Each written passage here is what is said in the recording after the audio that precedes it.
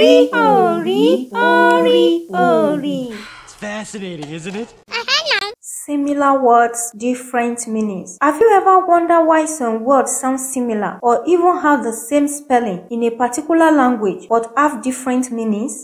Me too. This is found in all languages, including words sounding similar in different languages, where words sound and sometimes are similar to the same meaning. Fascinating. A story for another day. In this article, I am focusing on Yoruba words that have almost the same spelling and sound but different meanings. For instance, Ori is head, one spiritual being or the overall leader, like Olori, gbogbo, awon, the head of all the kings. Ori is also referred to as shea butter with a different sound but similar spelling. Ori is full of benefit. Ori is used in Africa for massage, for hair, for skin, for cracked heels and lip balm, and can help to fade away scars and impurity if used consistently. Ori is also referred to as cake pudding made from germinated and fermented guinea corn flour, wrapped in leaves, cooked and eaten with palm oil or epo kete, that is the bottom of palm oil. Ori is an African berry. I refer to it as an African berries because that is the simplest name I can give to this fruit, as it is not a common fruit to come by. I know this fruit from my childhood,